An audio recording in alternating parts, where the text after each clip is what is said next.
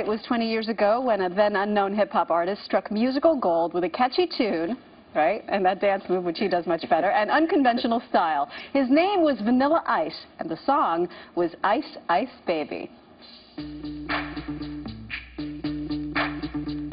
In the summer of 1990, a flashy 23-year-old Miami musician named Robert Van Winkle, a.k.a. Vanilla Ice, reinvented the hip-hop music scene. The first white solo rapper to penetrate the mainstream, his breakout album, To the Extreme, became a runaway hit thanks to this song.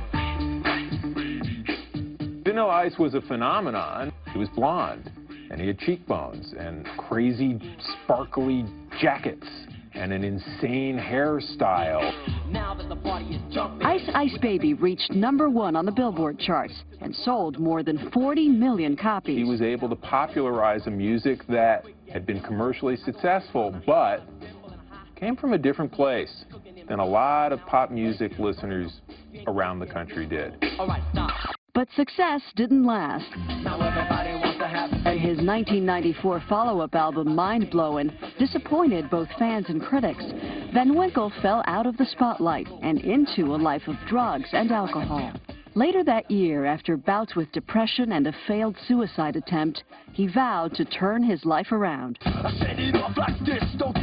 Vanilla Ice re-emerged in 1998 with a new album and a lighter outlook, thanks in large part to his starring role on Season 2 of VH1's Surreal Life. When things are all hitting you at once and things are bad, you know, the sun comes back out. I'm Vanilla Ice, and this is my project. Today, the married father of 2, Come on, sweetheart, jump in. has turned his hobby into a new show for the DIY network. This is business. We're in it to win it, and it has to be done right.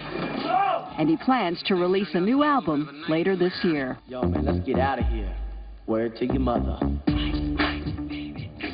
Here is the man behind the Vanilla Ice project, Robert Van Winkle, Vanilla Ice himself. Good morning. Good morning, Maggie. That beat, that song, just never gets old, Great does it? song is a great song. A great song is a great song, but now you've moved on to a great new project called the Vanilla Ice Project, which we're happy to announce we've just learned has been picked up for a second season. Congrats! Yay. Woohoo! But this has nothing to do with music. What is the Vanilla Ice Project about?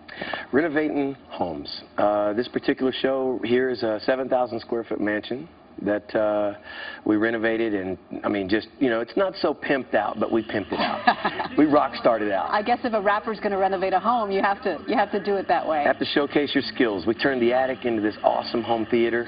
We turned the garage into just awesome man cave. Ferrari-colored floors, and you know, we put diamond plate walls in chrome, so you can huge 60-inch TVs, so you can watch football and work on your car. So a lot of eye candy in there. I would expect no less from you. Thank you. Is this something that you're just kind of the front man, or is this really something that you did and do and enjoy? No, this is something I've been doing for close to 15 years, believe it or not. It's the first time we put the cameras behind it, and so I guess it's shocking to the rest of people watching, but I've been doing it for a long time. And buying homes, renovating and selling? Renovating and selling homes and fixing them up, commercial real estate, just all over. Just, you know, the market is still good, you know. It's evolved. Of course, everybody knows it's upside down, but investment-wise, you can get in there with these short sales and foreclosures and still make some money. It's a simple thing. As long as you buy lower than the appraised value, there's, you know, room to gain money and still give the people who buy it a great deal. So. And have fun while doing it, as we see, if we watch the show. We want to show a clip of the episode that's airing Thursday where you're continuing with the renovation of the Palm Beach mansion. Take a look. Okay. Hey, you know what? Let's give it a shot. Let's give it a shot. I'm with you. No, it is a challenge. We'll make it happen. Have we met a challenge we haven't been able to beat yet? Hey, if there's a problem, yo, I'll solve it. I